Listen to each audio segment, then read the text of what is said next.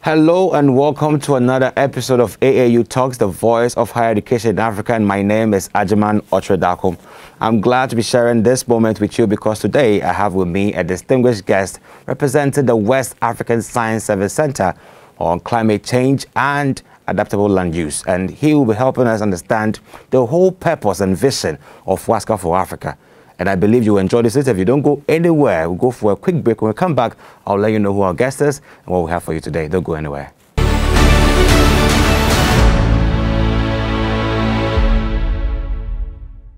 You're welcome back to AAU Talks, the voice of higher education in Africa. And as I said before, we went for the break that we have in our house a very distinguished guest representing WASCAL. And I'm so glad to be introducing to you Dr.Moumini Savadogo. Doc, you're welcome to AAU Talks.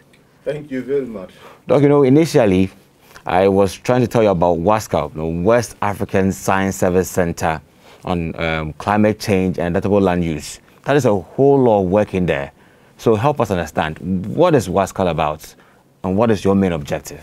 Oh, thank you very much, Agyeman. And let's, before I go further and explain to you about WASCAL, let me thank you and thank AAU for giving us this opportunity to interact today. I'm very glad to be here. So with regard to WASCAL, as you mentioned, since the Conference of Parties of the UNFCCC, that was the 13th conference, people started to realize that we have enormous gap when it comes to the scientific contributions to climate action. So in particular, when we look at some of the corners in terms of higher education to give expertise to the different component or entities to be able to really take appropriate actions. And then also on research side and on climate services side, there were gaps. And then based on that, it has been recommended that we, if the international community can really cooperate and make sure that we have international centers tailored for specific regions where the need is to help in this purpose.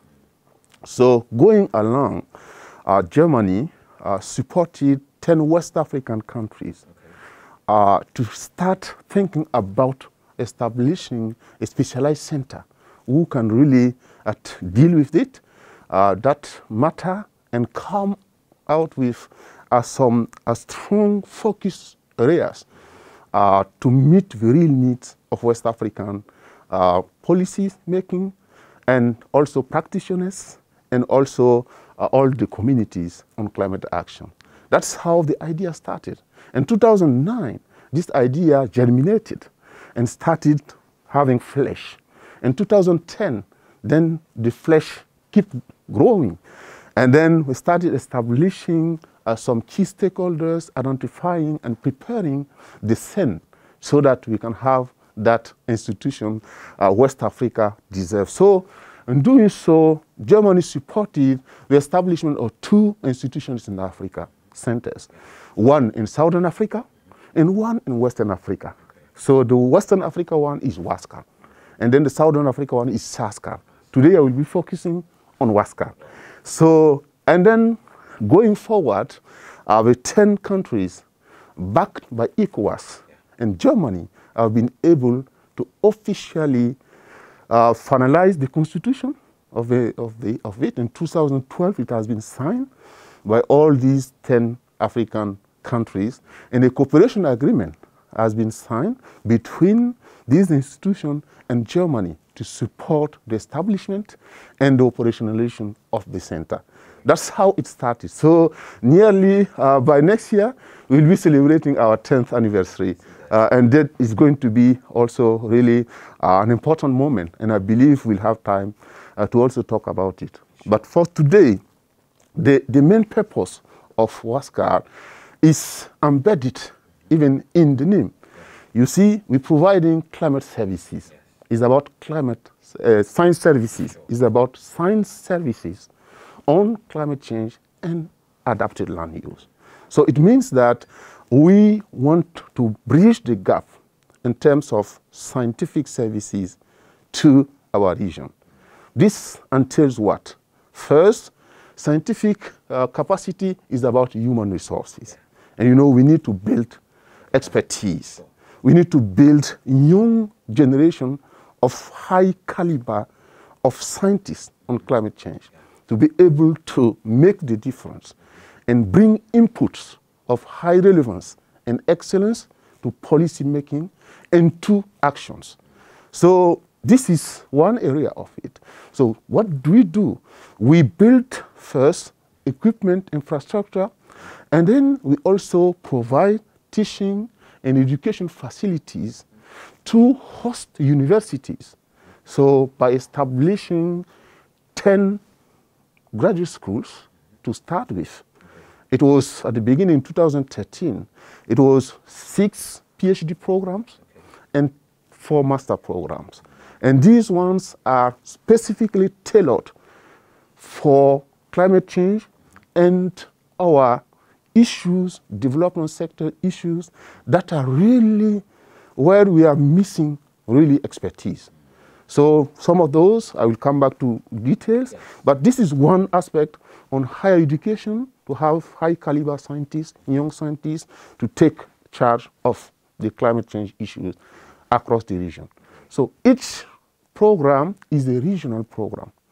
It means that each program is hosting all students coming from all the 10 member countries. Right now we are 11 member countries.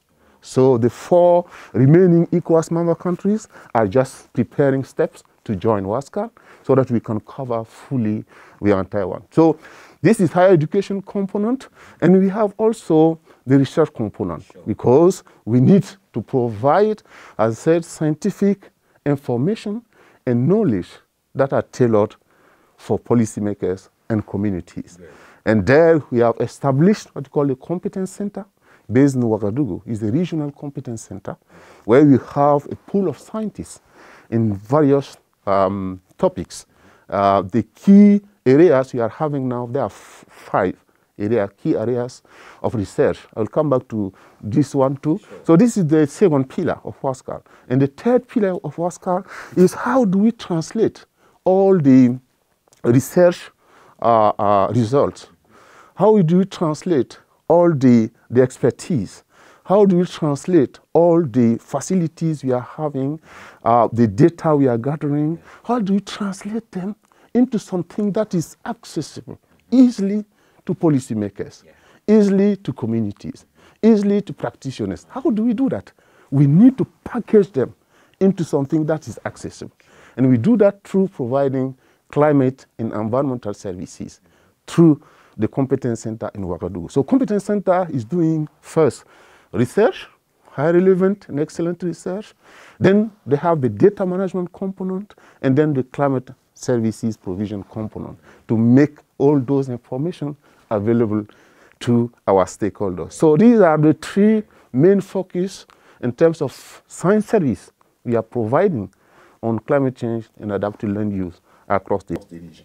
That's an incredible set of work you're doing right now with your competence services. And I really want to look at the second pillar. How much partnership have you been able to create by so far, being almost a decade of being in operation? Because we find climate change is a very top priority issue. So many people are interested in government, industry. How well have you been able to rope in industry to your cause? Well, this is something that is very important. You know, we have a number of institutions doing well in providing their own services to the larger communities. And what WASCAL do is to complement and to bridge gaps for this one. So in particular, we are collaborating with the national institutions, because we believe that we need to take charge of national needs. What the needs of the governments, what the needs of other stakeholders in the countries. So we have strong partnership at national level. We have also strong partnership at regional level, where we, of course, have very strong relations with ECOWAS, including the specialized agencies of ECOWAS. For example, the ECOWAS Center Agency in charge of renewable energy, energy efficiency, because you know this is very good and important sector that can help us go very quickly to climate smart solutions, for example. And we are partnering also with other financial institutions like the EBIT, that's the ECOWAS Bank for Development and Investment and Development, with Dewater to West African Development Bank and so on. And then with other, of course, financial partners to bring the capacity also they needed and concepts and ideas that can be used to foster our contribution as a region to accessing to climate funds. They are important. Financing is important, but you need brilliant ideas. You need research. You need baseline data to make sure that the proposals you will be preparing to access to those funds are really appropriate and give you access to them. So we're working with them to do that. And what we do also through renewable energy, for example, is to bring possibilities of platforms where you have scientists, private sector, and then, of course, development sector actors together to bring them into technology development that can fit the purpose and build business models for the private sector community to be able to then take it forward.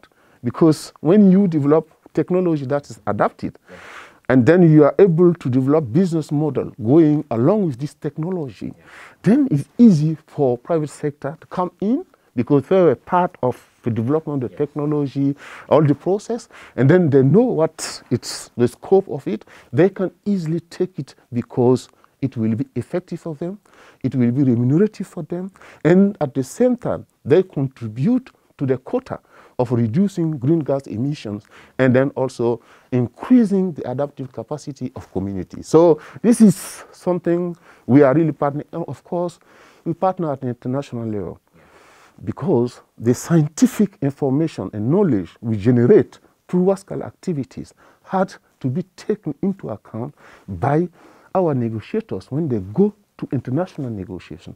They need to be backed by right information, by good information. And IPCC is doing a very great job. And what we are doing is that to have information publications that can be fed into the process of IPCC and make it really available to decision makings. And we also prepare negotiators.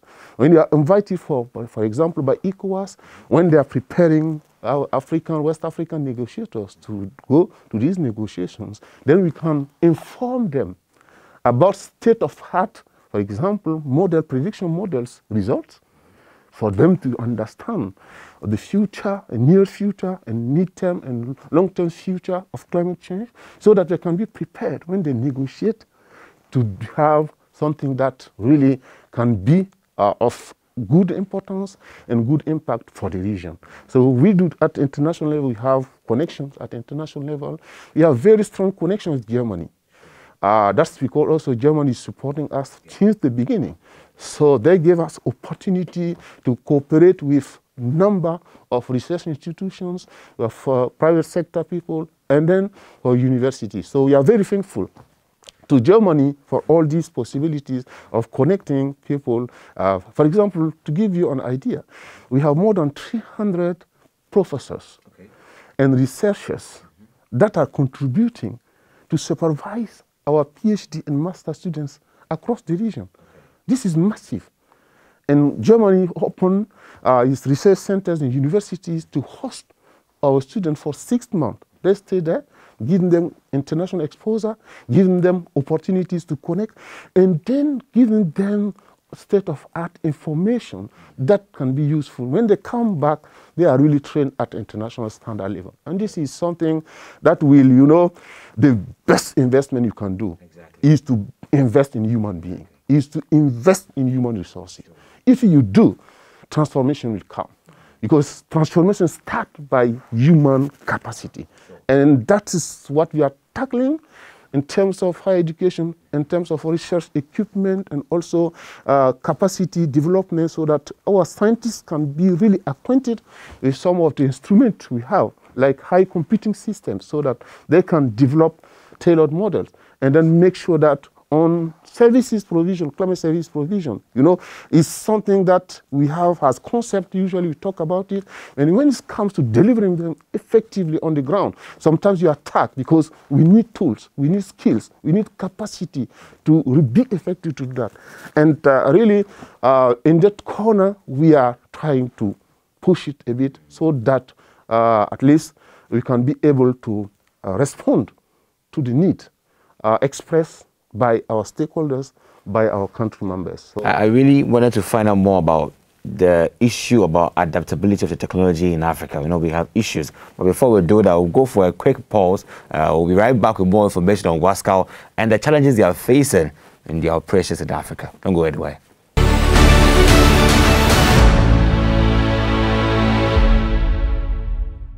You're welcome back to AAU Talks, the voice of higher education in Africa, and we are committed to inform, to transform. And today we're having the Executive Director for the West African Science Service Center on Climate Change and Adaptable Land Use with our midst, Dr.Moumini Savadogo. Doc, we're right back, and we're glad you joined us. We were talking about the challenges you're facing. This is a very novel, a very novel and critical role you're playing in Africa with regards to climate change.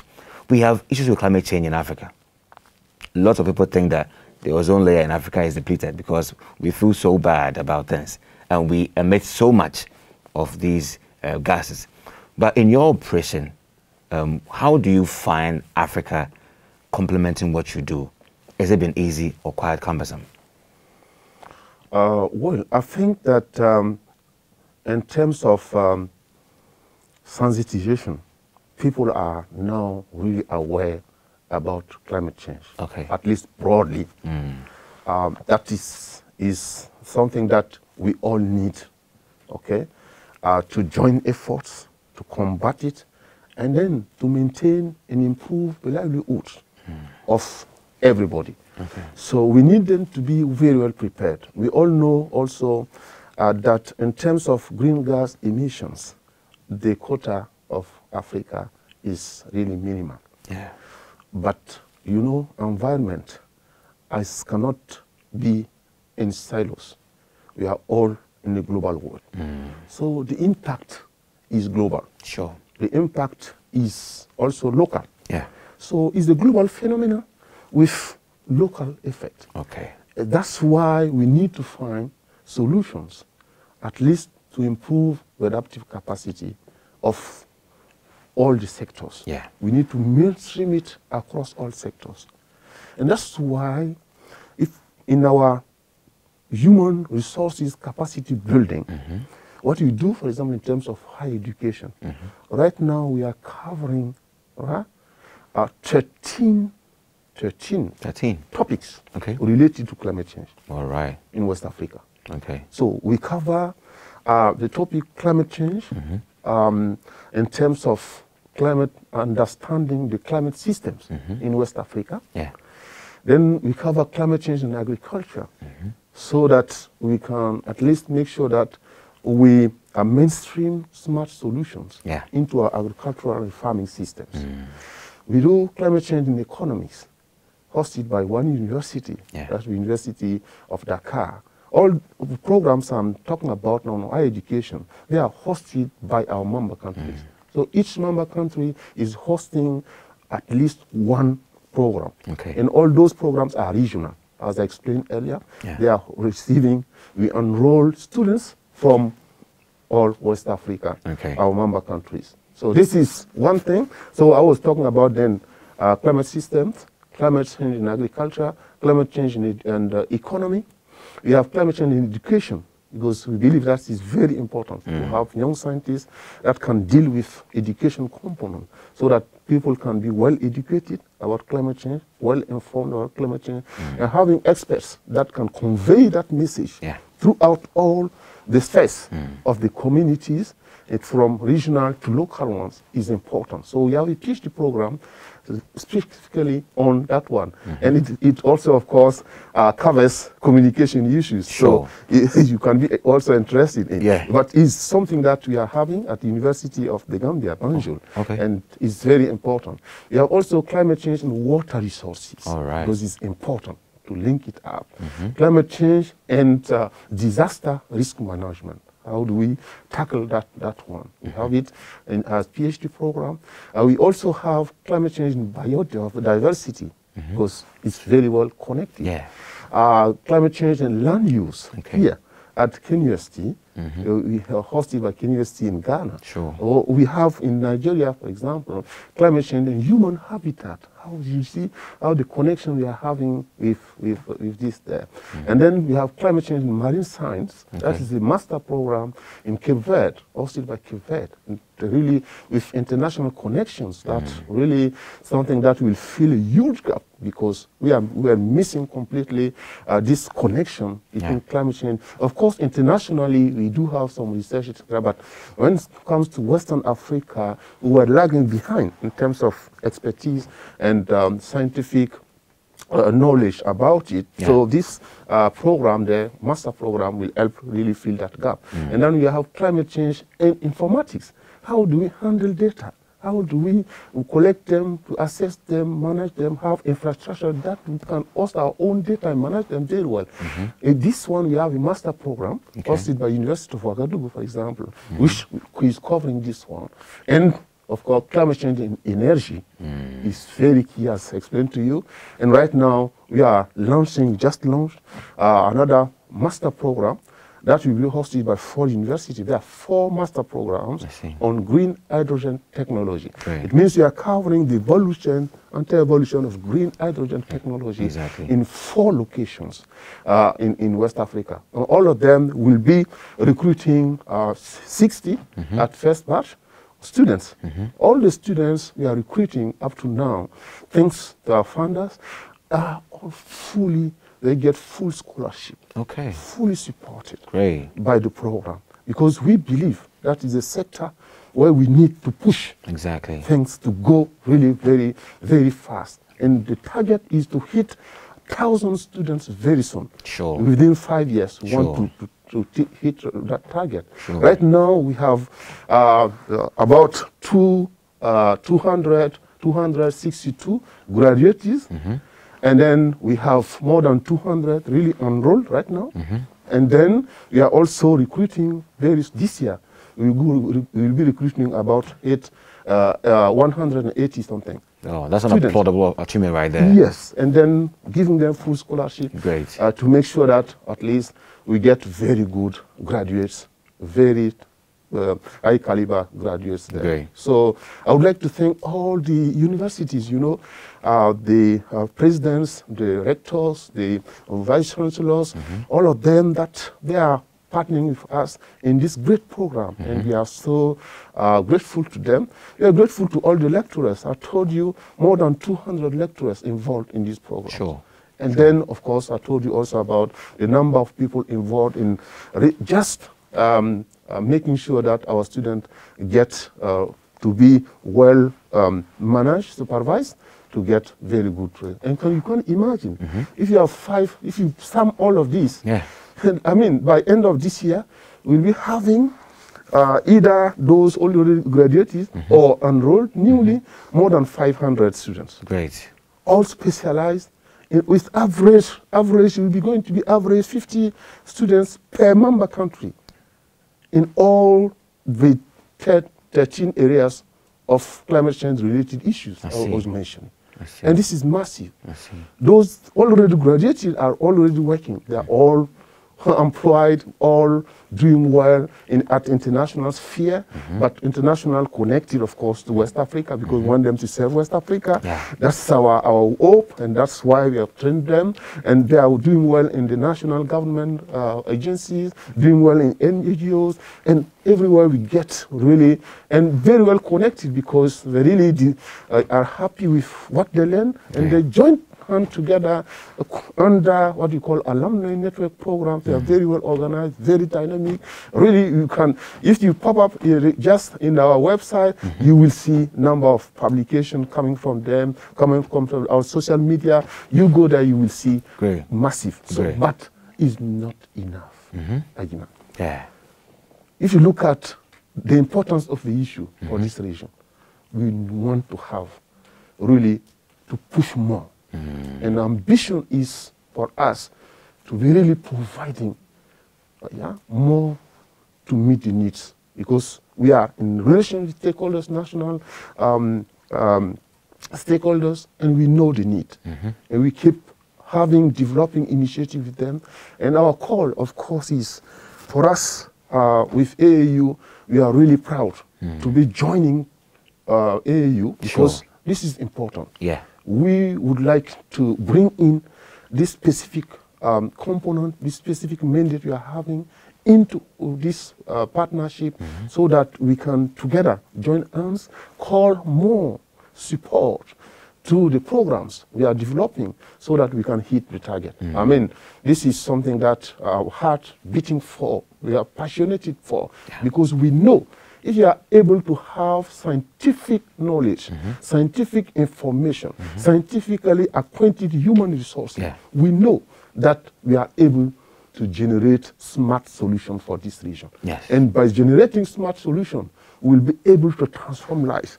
We'll be able to really help communities to adapt very well, because they will be well informed, they will have good tools, they will have also good perspective and good backing from stakeholders, so that they can together make sure that our countries plan and implement very good programs related to climate change. That's our message, and we are really proud to be partnering and with all our partners we are having across now, and we are of course open and calling for more partnership, because we need, that is only through partnership that we can be able to make difference. It's time to make transformation. And we need to push it forward. You know, I wanted to find out from you, what from your point as WASCAL, finding higher education, the contribution.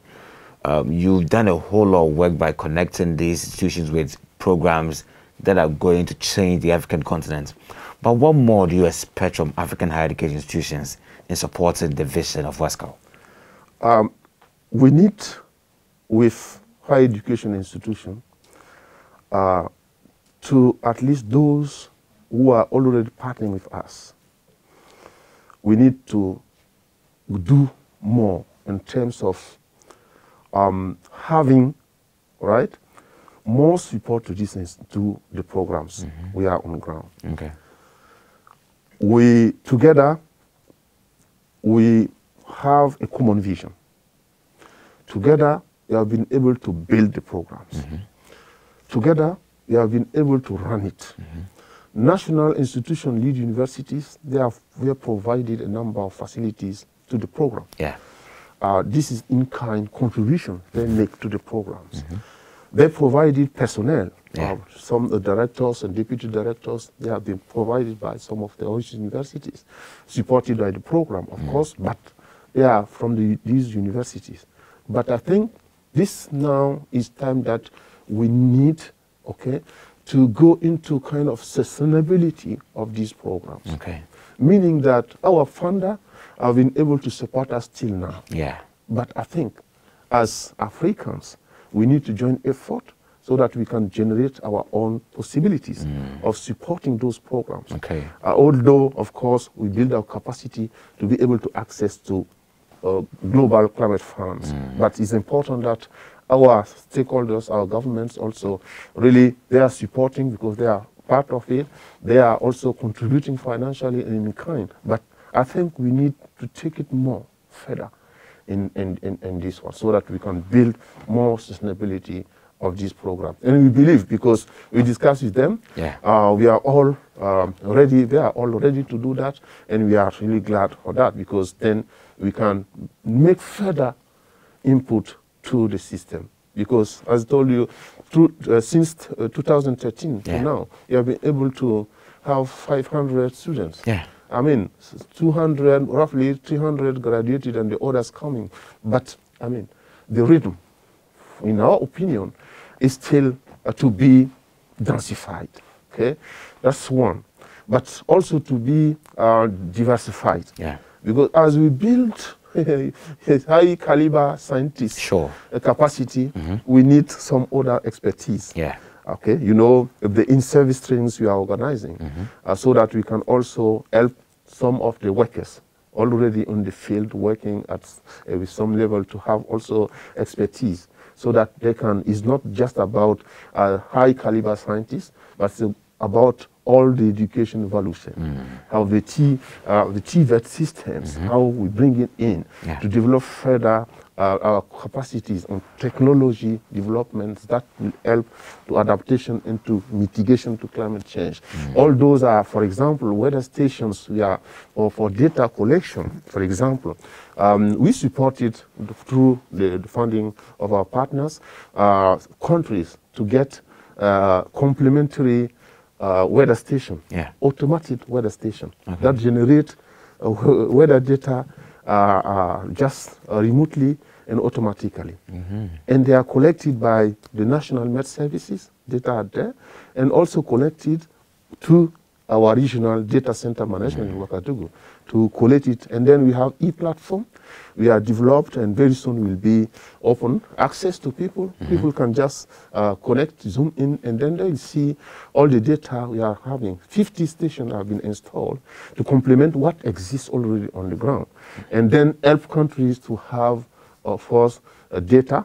Historical data, that's one, is about what exists, but we can start building new infrastructure that can help us at least to fill the gaps we have seen on the historical data, so that in the future we have data at least we can use to caliber our and make sure that our models are also well proofed with data, in situ data we are having.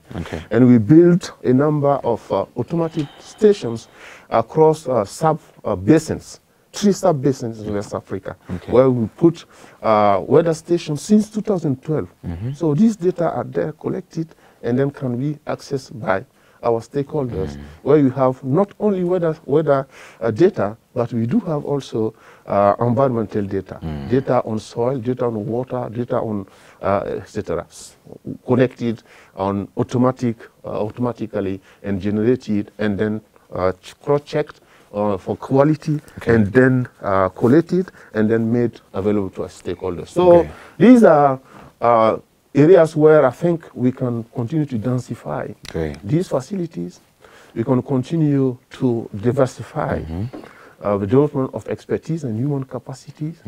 And then we can continue to make sure that we train people also on high computing systems. We have that at the competence center.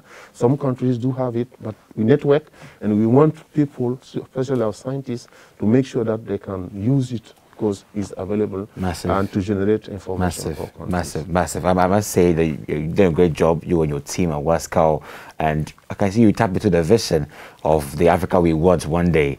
And we all look ahead that WASCAL will really contribute its massive quota to the Africa we want. That is where time permits us on AAU Talks, and it's been a great time having you, Dr.Moumini, with us and telling us the vision of WASCAL and what you do. And now that we've been quantitized, we now know what you're doing, and we now know how we can also contribute our part to support you, have a great time with you. So thank you very much for the time spent with us on this show, and we believe that on subsequent times we'll have time with you on the set to see the development, your innovativeness, and also your contributions also to the cause and also your partnerships.